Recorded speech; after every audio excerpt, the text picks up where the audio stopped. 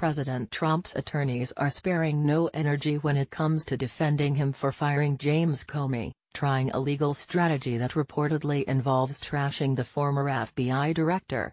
The Wall Street Journal reports that, over the course of special counsel Robert Mueller's investigation, Trump's lawyers have submitted a series of memos outlining legal arguments.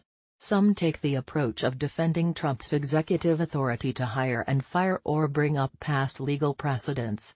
Others focus on chipping away at Comey's credibility and casting doubt on what he's had to say. Since June, Trump's legal team has submitted at least one memo to Mueller that paints Comey as an unreliable leaker who tells tall tales. That's according to anonymous sources familiar with the case who spoke to the Wall Street Journal.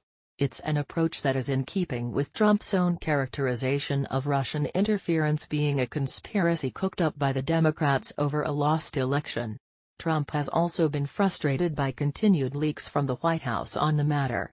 This isn't exactly surprising, given what Comey had to say back in June about the Trump's team's attempts to discredit him.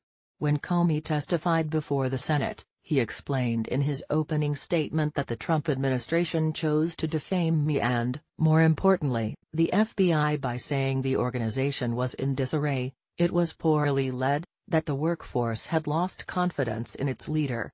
Those were lies, plain and simple.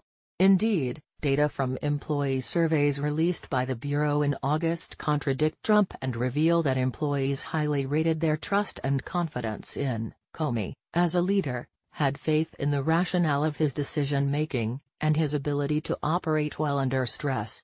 If the reports on those legal memos are accurate, it looks like Comey was right about the Trump team's efforts to defame him.